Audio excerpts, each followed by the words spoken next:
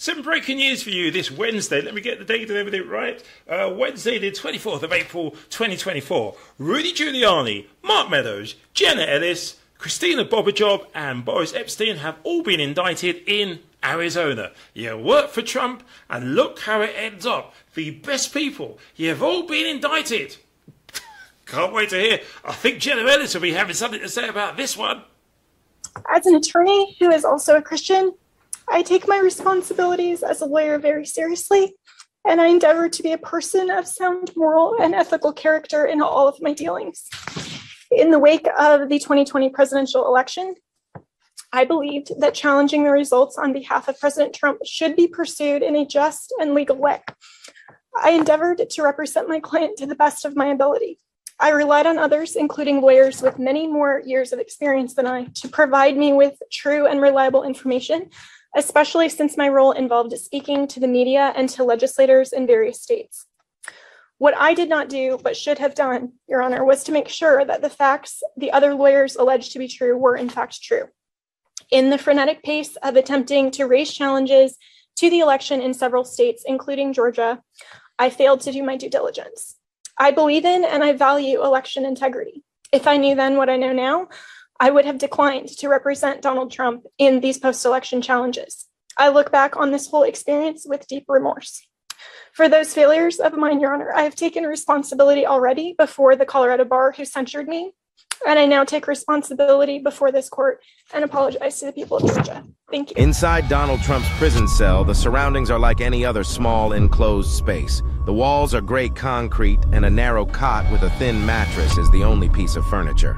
A tiny metal sink and toilet combo sit in one corner, while a small barred window allows a sliver of natural light to filter in. The sound of clanking bars echoes through the air as guards patrol the hallway outside. What? What? What is... President Trump is 76 years old. He will die in federal prison.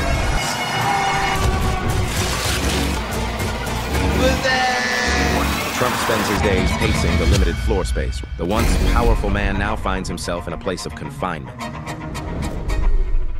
One of the questions that does spring to mind immediately when you look at Arizona is, why hasn't former guy Diaper Don Corleone been indicted as well? I suspect, it's only my suspicion, is they're going to see who will flip. Will Giuliani flip? Will Meadows flip? Will Jenna Ellis flip? Somebody perhaps is going to think, why should I take the blame for the guy at the top? I'd love to know your thoughts on what's gone on in Arizona today with these new indictments. Comment section, please. Look, I'm just going through the number of pages here.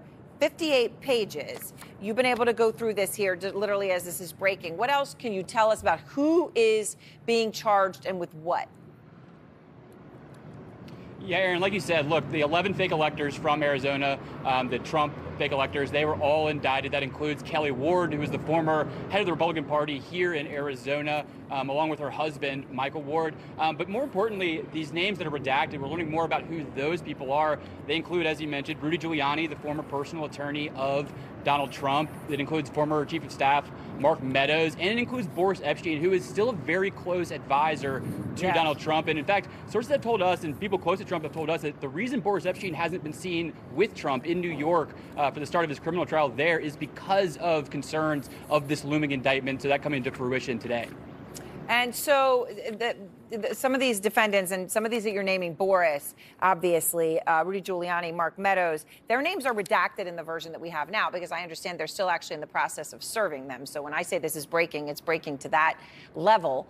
Is there anything else you can tell us about some of these redacted names, which, by the way, are written, some of them in the context of unindicted co-conspirator number one was unwilling to accept that he lost the election, right? That unindicted co-conspirator number one, obviously, then is Donald J. Trump.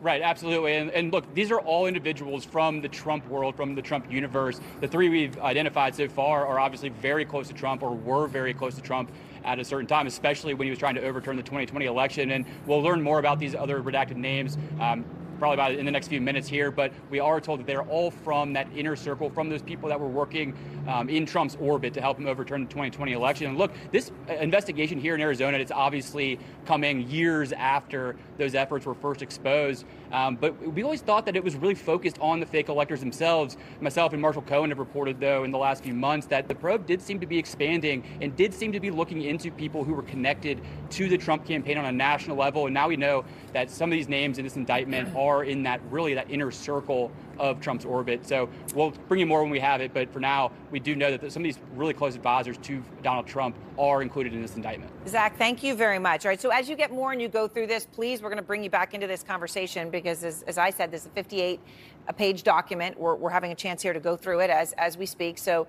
Zach will continue with that. Ryan Goodman. What strikes me, though, is who isn't here. And that's obviously the former president of the United States, who's not a defendant here. And that leaves many people scratching their heads as to why not. I'll venture one guess.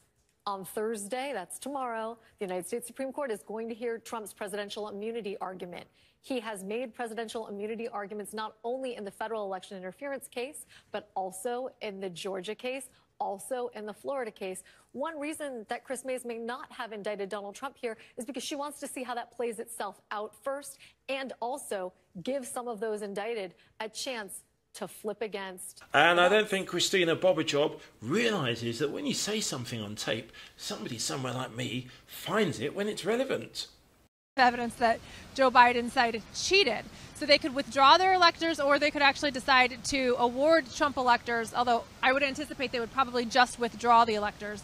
And if that happens from 3 different states, 3 different resolutions go into Congress, and I'm sorry, I'm summarizing this. Right. It's a complicated issue, but it would have to go into the U.S. Congress to decide whether they want to accept the resolutions, whether they want to act on them or not. So it's a complex issue that needs to be handled complexly by different state legislatures and the U.S. Congress. And I actually think that it's designed well because you don't want this to be something that you can quickly, easily overturn elections. It needs to be something that you need many, many elected officials to take action on. You have to have the majority of, in this situation, the majority of 3 different legislatures say, oh, you know what, we got it wrong, then Congress. So it's a complex issue.